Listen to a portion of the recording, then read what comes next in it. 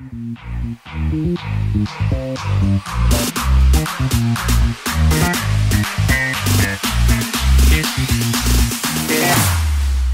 we go now.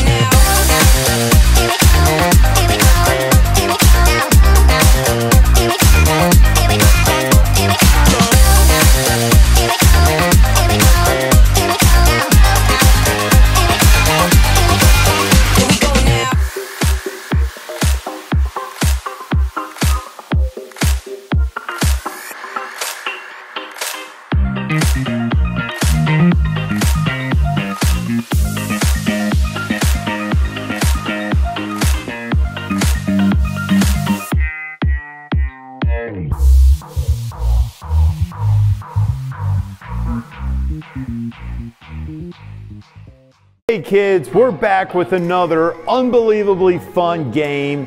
Think you're gonna love this because as you can see, I've got coins in my hands, like legitimate golden coins, kids. You know, the coins you like to play with. In just a little bit, our next gen team of myself, Taryn, and Christine, we're gonna have a little competition to see who can put the most coins or who can put a coin in each of these buckets. We're going to be standing back here about 4 squares back, and we'll be chucking one after the other until we land a coin into each bucket. So like, why are we doing this game? Glad you asked. Today's lesson is all about the woman at the well. And a lot of times when you're at a well, you're like throwing a coin in there. You know, it's kind of something fun to do. And we figured these would be our wells today. This story is unbelievable. It's a life-changing story about Jesus encountering a woman. But before we get there, we're going to have an unbelievable time doing this game. Let's make it rain!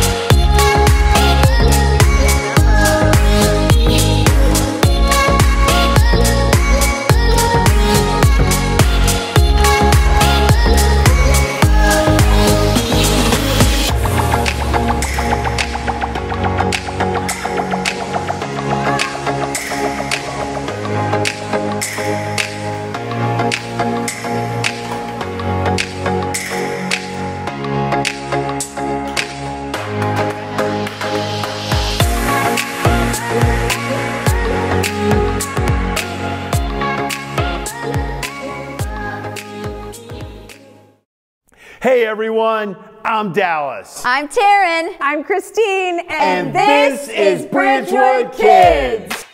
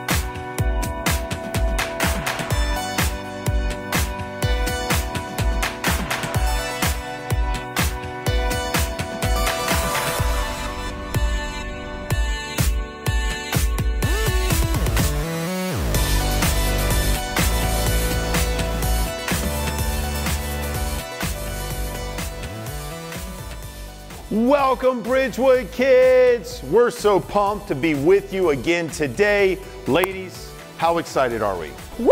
We are so excited. Yes, and we've got fun games. We've got a lesson that you're gonna love, worship. It's all jam-packed into this Bridgewood Kids experience. So here's what we need you to do. We need you to buckle up. You know, like when you get in a car and you're getting ready to go on a fun trip, that's what this experience is about. So you ready to buckle up? Here we go. Woo, click it. All right, one more thing before we get rolling. We love to hear kids make noise because that means they're excited. So on 3, we want to hear your loudest scream, cheer, whatever you do, whatever noise that you make, we want to hear it. Are you ready? 1, 2, 3. Oh yeah. They are ready. All right, Bridgewood Kids, let's make it happen.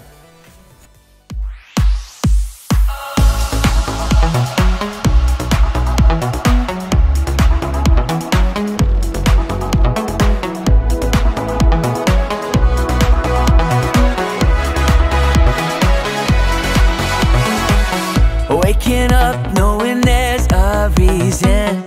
All my dreams come alive. Life is for living. With you, I've made my decision. You lift me up, fill my eyes with wonder. Forever young in your love, this freedom's untainted.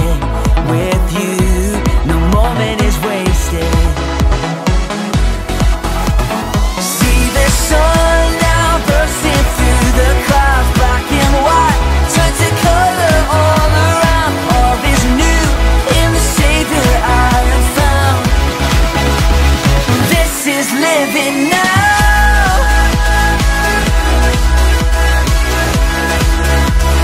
This is living now.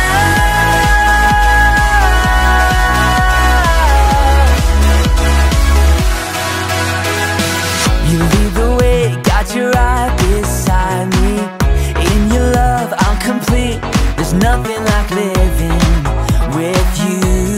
This life you created, I choose. See the sun now bursting through the clouds, black and white, turn to color all around. All is new in the Savior I have found. Oh, this is living now.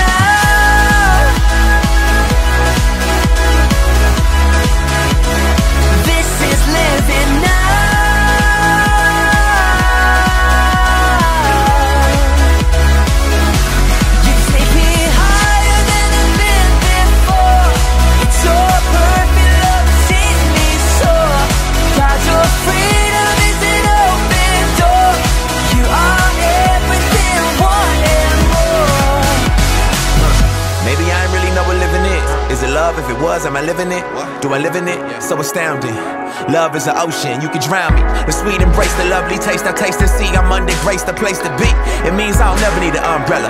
I'm cool in the cold, in the hot weather. Whether or never I ever understand, I'm a man in the hands of great plans. I stand with faith there in a life I never known to touch. And still outside my clutch, but I'm like, what's the dream of? What's the hope in? What's the die for? Live to no end. This is living. The life I've been given's a gift. If I'm a living, I'ma live it to death. So what's the dream of? What's the hope in? What's the die for? And live to no end. This is living. The life I've been given's a gift. If I'm a living, I'ma live it to death.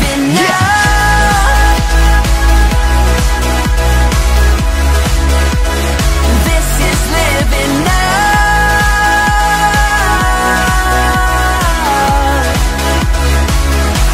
You take me higher than I've been before. It's your perfect love that sees me soar. God, your freedom is an open door. You are everything I want and more.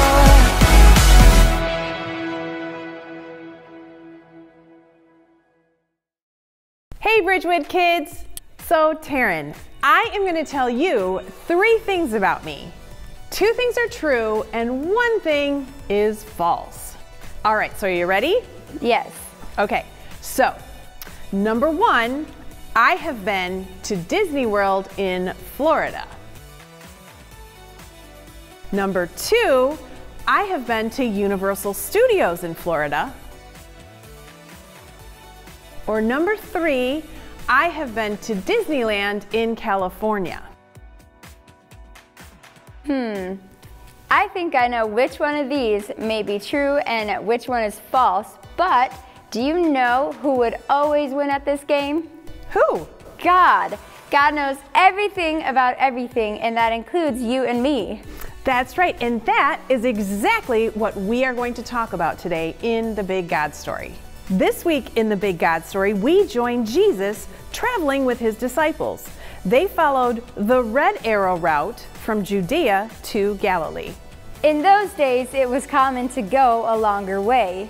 The longer route was to go east, or the green arrow, cross the Jordan River, go north, then recross the river. But Taryn, why would they go the longer way? That doesn't make any sense. If it was me, I'd go the shorter, faster way through Samaria. Right, especially if you're on foot. But Christine, there was a problem. The Samaritans and Israelites had disagreed with each other for hundreds of years. Ah, that's right. They had a disagreement about the best place to worship God. The Samaritans worshiped at Mount Gerizim. That's right, and the Israelites worshiped at Mount Zion. Because of this disagreement about which mountain to worship God at, the Jewish people and the Samaritans didn't really get along. Yes, and sometimes the Jewish people would go way out of the way and travel a lot longer just to avoid Samaria. Did Jesus avoid Samaria? No way. Jesus went right through it along with his disciples. In that time, there were no cars, no motorcycles, or even bicycles. Most people just walked wherever they went. Have you ever been hiking or walked most of the morning? How do you feel once it hits noon? You feel tired and hungry. Well, Jesus and his disciples were no different. When it got to be about noon, Jesus and his disciples came to a small town in Samaria. Jesus saw a well and sat down beside it. While Jesus rested by the well, his disciples went into town to buy food. While Jesus was resting there alone, a Samaritan woman came to the well. Now remember, Jewish people didn't really like Samaritans, and at that time, men didn't really talk to women that they didn't know. So imagine how surprised she was when Jesus asked her for a drink of water. Right, so Jesus saw the shocked look on her face and answered her. If you knew the gift of God and who it is that asked you for a drink, you would have asked him and he would have given you living water. Jesus invited this Samaritan woman to discover that he was no ordinary man. Jesus told her that he was a gift from God. He could give her the living water, which is another phrase for salvation. Right, in John 4:14, we see that Jesus tells the woman, Everyone who drinks this water will be thirsty again, but whoever drinks the water I give them will never thirst. Indeed, the water I give them will become in them a spring of water welling up to eternal life. Then Jesus surprised the woman and told her something that no one else knew about her. You see, Jesus knew everything about her. He knew about the hurt in her heart and about the sin in her life too.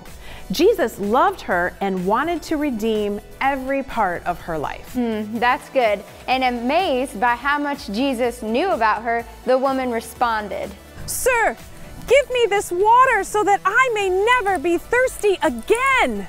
The woman was waiting for the Messiah, the one who would come and restore relationships with God. Right there in the middle of the day, sitting by a well, Jesus revealed to the woman who he really is, the Messiah, the one she was waiting for. Suddenly, the woman realized that she wasn't just talking to any ordinary Jewish man. She was talking to the Messiah, the Redeemer, the one for whom she and all the people of Israel had waited for thousands of years.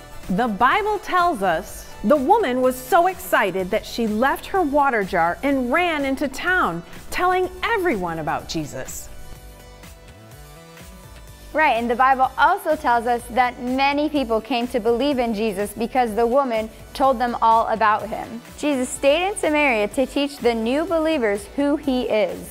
Jesus knew everything about the woman, the good stuff and the bad stuff, and he still loved her. She was a Samaritan and a sinful woman, but Jesus spent time with her, spoke with her, treated her with respect, and showed God's love to her. Because of this, the woman told everyone about her encounter with Jesus, the Messiah. Yes, and Jesus knows everything about everyone. Like I said earlier, the good stuff, the bad stuff, everything. Right, and despite everything that Jesus knows, he still loves us deeply. God loves you in your struggles, he loves you in the good times. And so right now, let's just pray and thank him. Dear Lord, we just thank you so much for who you are. Thank you for loving us despite our sin, despite the struggles and the good times. We just love you so much. We're grateful to be known and to know you. We just love you and we pray in Jesus' name. Amen. Amen. Taryn. Christine, we never finished our game. That's right. I never told you guys which was the truths and which was the lie. So just to recap really quickly, I've been to Disney in Florida, Universal Studios in Florida, and Disneyland in California. Which one do you think is false? Oh, you've even been to Disney in Paris. I think Disneyland in California is false. Actually, I've been there too. I've never been to Universal Studios. What? Not ever. I've never seen any of those types of parks. I just am a Disney girl. Wow. Yeah. Well, on that note, we wish you all a very pleasant day. Have a great week, Bridgewood Kids.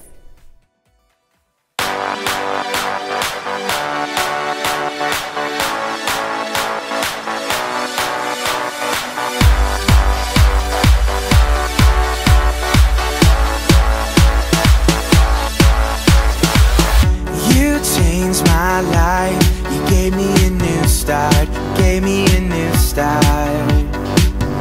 You changed my life. It's all because of you. All because of you.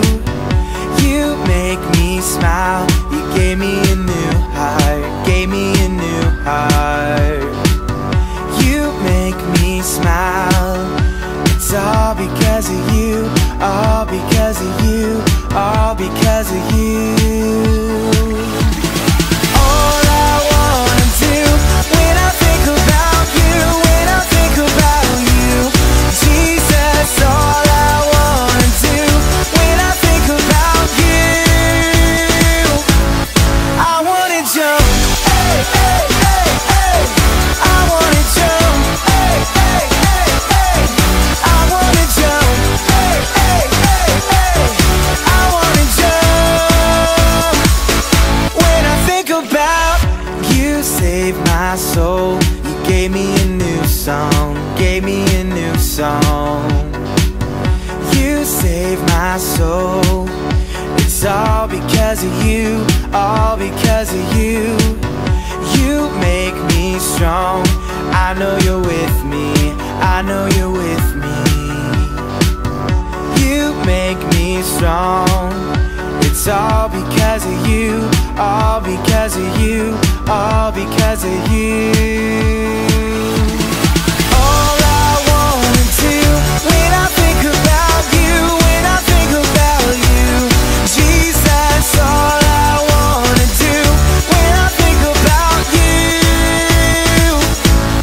I wanna jump, hey, hey, hey, hey, I wanna jump, hey, hey, hey, hey, I wanna jump, hey, hey, hey, hey, I wanna jump.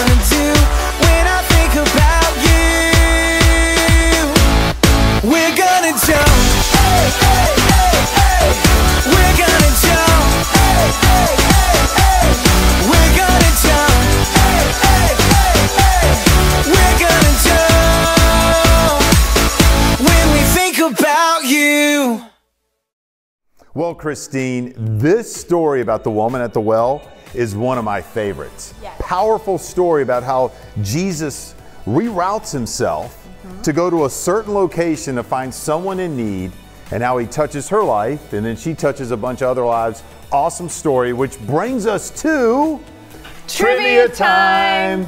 And today's answers can all be found in John chapter 4. So here is today's first question. Why didn't the Israelites want to travel through Samaria?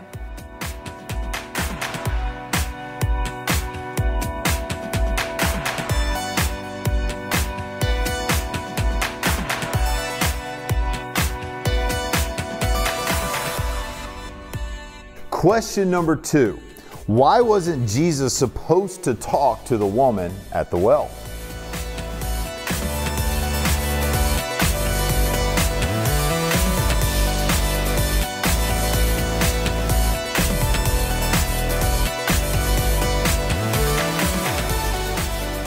And question number 3. What truth did Jesus reveal to the woman at the well?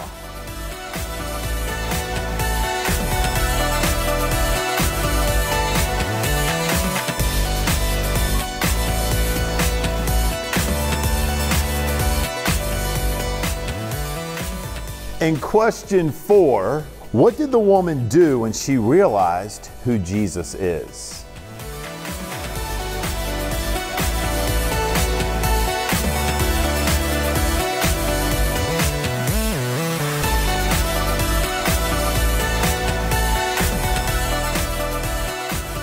I think the woman was probably like, are you kidding me? But anyways, that's how I would have been if I encountered Jesus at a well. Yes. So, Christine, before we call this episode, this experience quits, yes, you know what's coming up. It's time for One More Thing! Okay, kids, before we close this online experience, we always like to leave you with one more thing, and that is, we want to be kids so close to Christ that everyone in the world will know him. See you, kids!